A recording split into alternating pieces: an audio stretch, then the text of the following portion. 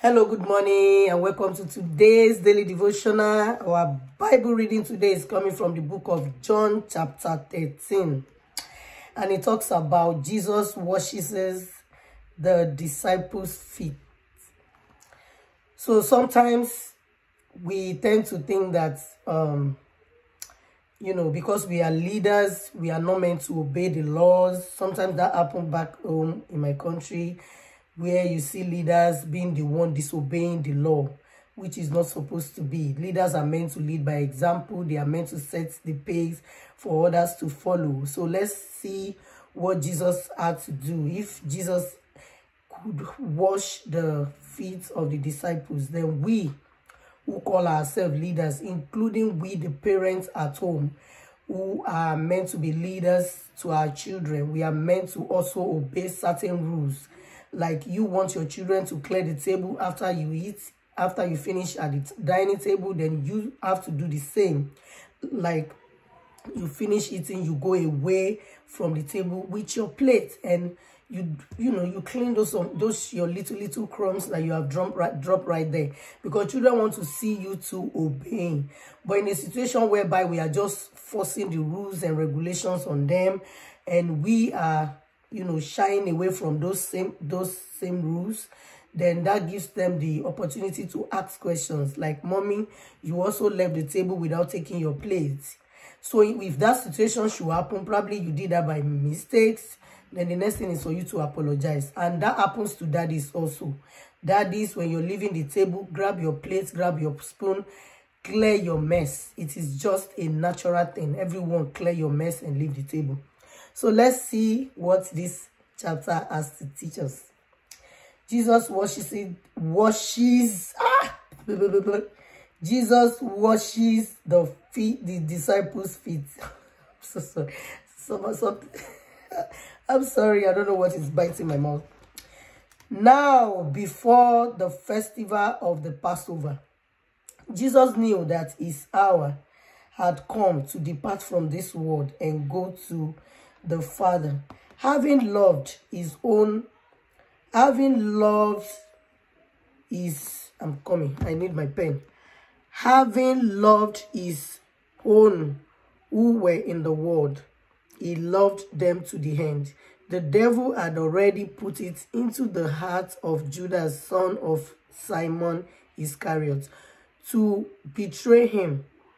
And during supper, Jesus, knowing that the Father had given all things into his hands, and that he had come from God and was going to God, got up from the table, took off his outer robe, and tied a towel around himself.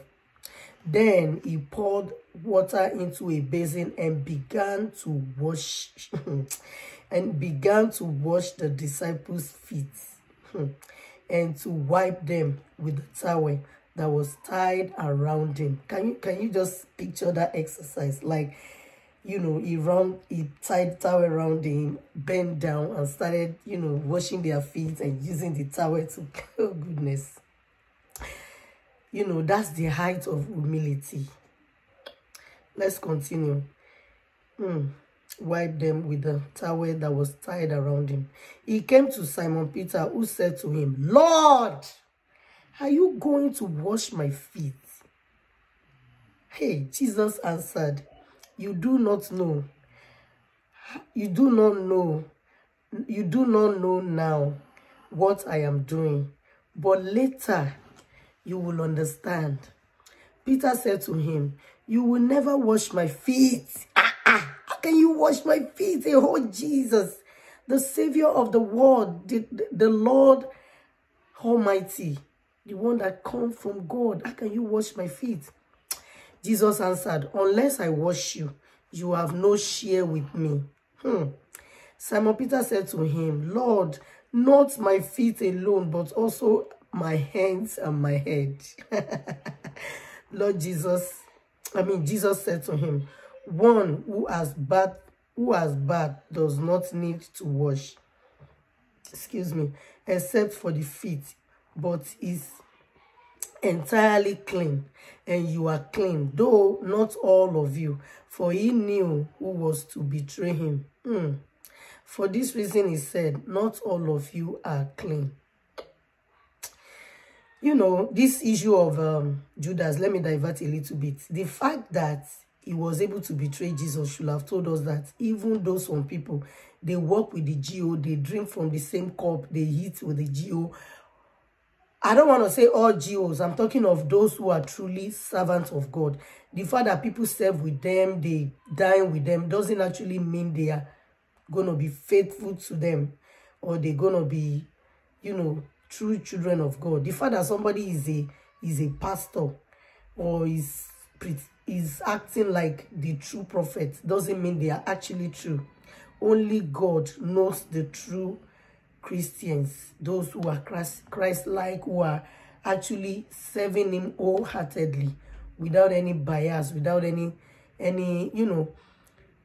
Some people, Judas's case is so, like, it has explained to us, even when a friend betrays you, do not be surprised. When your own sibling, your own blood messes up, do not be surprised. When you see a parent, a mother for that matter, who belongs to an evil society and is donating the blood of her own children, or you see a father killing, you know, I don't want to use that word, a father taking his own children's life or donating his own children for rituals, those are the examples. The fact that they are your blood does not mean they cannot mess up. Just like Judas, who was eating and dining with Jesus, knows Jesus in and out, knows that he's a child of God, knows everything, and yet still went ahead and betrayed. So if Judas could betray Jesus, who are you?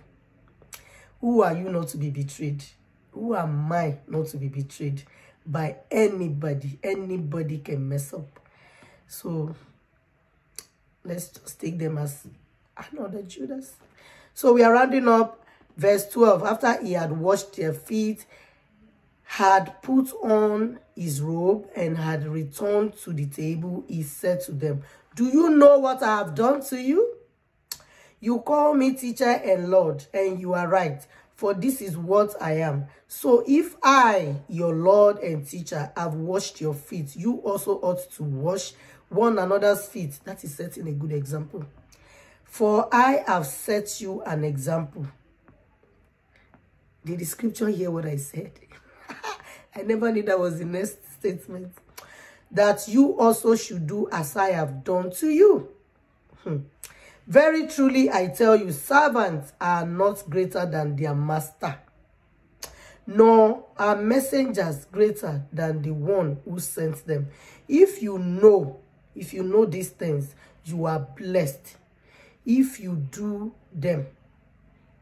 I am not speaking of all of you. I know whom I have chosen. Hey! I'm sure Judas knows what Jesus was talking about. But it is to fulfill the scripture. The one who ate my bread, listen to this part, has lifted his heel against me. I am going to note that part. I am going to note that part down. That is verse 18. Verse 18 said, I am not speaking of all of you. I know whom I have chosen. But it is to fulfill the scripture. Now listen, if you are a betrayer to anyone, then you're not a chosen one. Because it is not that Jesus did not actually choose Judas from the beginning. Of course, he was part of the 12 disciples. But he decided to betray. So, ever since that thought had started, he had been unchosen. He had been deselected. So, you may be a chosen one by being a Christian, by Christ, dying for your sin. But that does not mean you're going to remain in that blessing or you're going to remain in that salvation. It all depends on your choice. What did you choose? What's your choice? Because our choices in life will determine what is going to happen to us. Or whether we will fall out of grace or we remain in grace. May God have mercy on us in Jesus' name. He said, the one who ate my bread has lifted his heel against me. As in, is that place not too touching? I tell you this now, before it occurs, so that when it does occur, you may believe that I am he. Very truly, I tell you, whoever receives one whom I send receives me, and whoever receives me receives who has sent me. Receives him who sent me. Now, this is the last, oh my God, okay, no, this is not the last headline. Then the second headline. The second headline says, Jesus foretells his betrayer. That's verse 21. After saying this, Jesus was troubled in spirit and declared, very truly, I tell you, one of you will betray me. Imagine, this is from verse 21. One of you will betray me. The disciples looked at one another, uncertain of whom he was speaking. One of his disciples, the one whom Jesus loved, was reclining next to him. Simon Peter therefore mentioned to him to ask Jesus of whom he was speaking. So while reclining next to Jesus, he asked him, Lord, who is it? Jesus answered, it is the one to whom I give this piece of bread when I have dipped it in the dish. So when he had dipped the piece of bread, he gave it to Judas, son of Simon Iscariot. After he received the piece of bread, Satan entered into him. Jesus said to him, do quickly what you are going to do.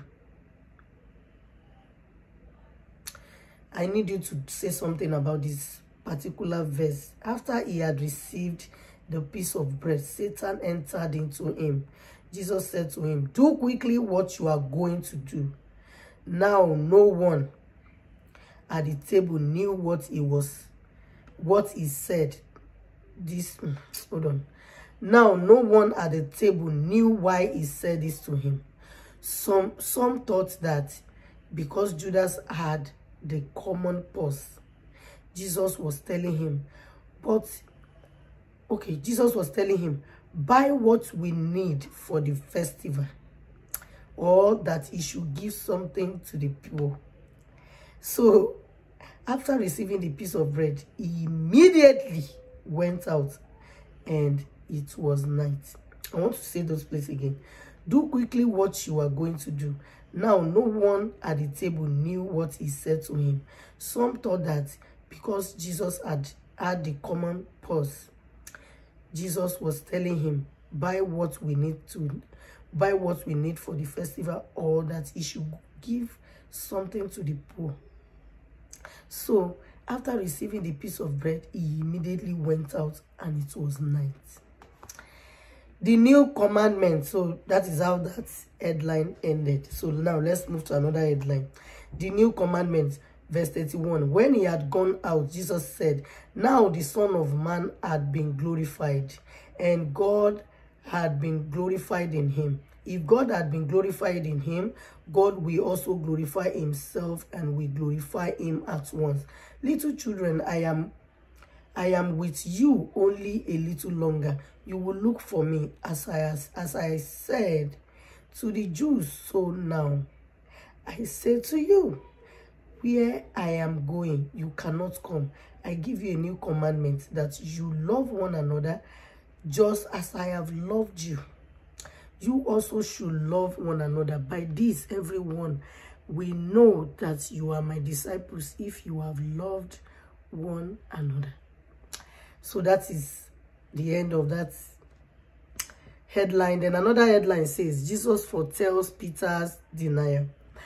Verse 36. Simon Peter said to him, Lord, where are you going? Jesus answered, where I am going, you cannot follow me now, but you will follow afterward.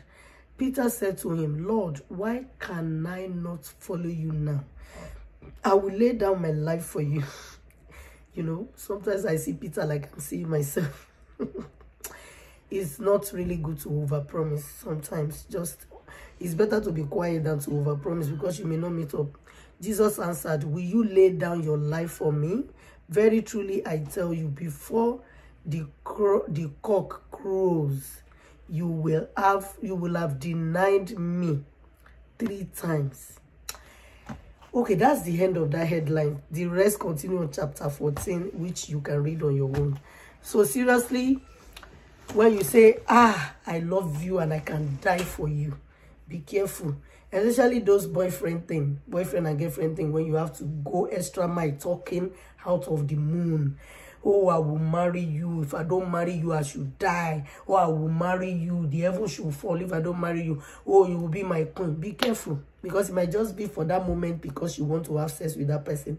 And then you have to make those promises. And this person is keeping your promises. It's more like a covenant. So be careful what you say. And like I said, sometimes I overpromise too. So I'm learning. So Jesus was like, oh, you can die for me, but you're going to deny me very soon. So Peter is overzealous. Thank you for joining me, and I'm going to see you again tomorrow. I love you. If you enjoy any part of this, or if there's anything that ministers to you, please share with me. I have a lot of interesting verses that I've learned from, and I love the fact that I always point it out, anything I learn, and I know you're learning too. So God bless you, and I love you so much. Bye, people. Ciao, ciao. Watch out for a new logo on the Glorious Generations family. It's ready, but I'm not posting it yet. Keeping you in suspense. Ciao, ciao.